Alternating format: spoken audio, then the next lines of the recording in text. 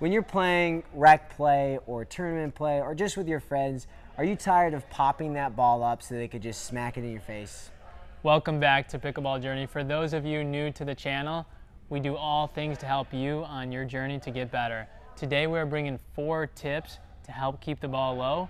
I'm Justin. I'm Elisha. Let's get into it. All right, so we're gonna go right into that first mistake we see people do when they're popping up the ball in general. So we're gonna notice mistake is people take the ball too low, right? So when we're looking at the trajectory of the ball and the ball bounces and then hits its apex and then comes back down again. A lot of people let that ball bounce, hit its apex, and it comes back down again and they're hitting it at their ankles or below their knees. Hitting the ball this low makes us have to hit the ball up.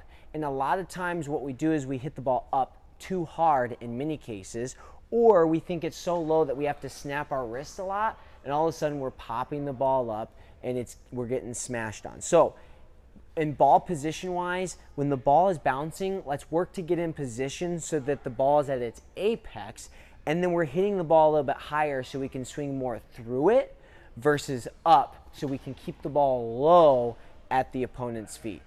This next tip is going to be quicker to fix than it is for you to smash that like button. So let's get right into it. Too often we see people popping the ball up because they're snapping their wrist up. So they do this both on the forehand, snapping it up, and the backhand, you're snapping that wrist up. What we want to do instead is you really want to think about being as smooth as possible when you're hitting the ball. This is going to help you keep it lower and avoid these pop-ups. You're really mostly keeping that wrist locked, and you're really thinking about being smooth as you hit through it. But then another thing to think about is try keeping that ball on the paddle as long as you can. Now it might seem tough because it's just a millisecond longer than you would, but the more you think about it, this really helps me out. This helps out people I coach. The longer you keep the ball on the paddle, helps you make those balls and keep it a little bit lower. All right, so we've been through the paddle with the flicking of the wrist that Justin was talking about. We've been through we're making sure we're hitting the ball at that apex. This third tip is making sure that our face of our paddle is at the proper angle of openness, right? The paddle face controls the height of the ball, always, right? That's just physics. So the more open your face is, the more the ball goes up. The more closed your face is, the more the ball goes down. We have a tendency to open the face too much. That's the mistake, is that people, when they hit through their shot, whether it's a drive, whether it's a dink, their paddles are too open. And how we're gonna fix that is all we're doing is we're just turning the face closed with our wrist, right? We're not changing our grip at all. We're just using our wrist to turn the face a little bit more closed so that when we move through the ball goes lower over the net, right? And you can always practice this, try to make adjustments. If the ball's going high, we're just adjusting that face. Most people think it has to do with how you're swinging through the ball. That is not correct. I could swing down on the ball with an open face and the ball will still go up, and I could swing up through the ball with a closed face and the ball will still go down.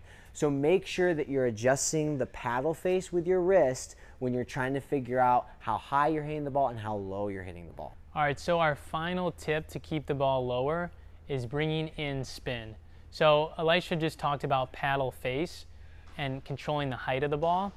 We're controlling spin by our swing motion. So if I swing high to low, then the ball is going to have slice on it and it's going to sit up a little bit higher. We'll see this be more common at the lower levels, maybe, where they're hitting low to high and they're hitting slice on the ball. When the ball lands, often it'll sit up a little bit higher.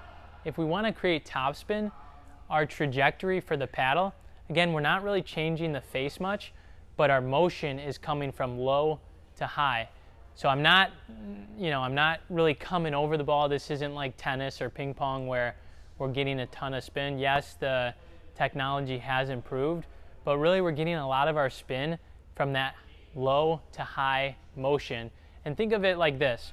If you've got the net here and I want to get the ball over the net, I'm just taking the ball and I'm lifting it over the net. That's on a small scale. As you go back and you practice this from anywhere in the court, thinking low to high to create a little topspin, which can bring the ball lower. Are you in pursuit for the best paddle? Get engaged with Engage. See the description for 20% discount. You know, I'm wearing down these shoes. I don't know if you can see them here, but I love it that I can go on Promise. They've got shoes, gear, all kinds of stuff. 10% discount. See the description below. Do it.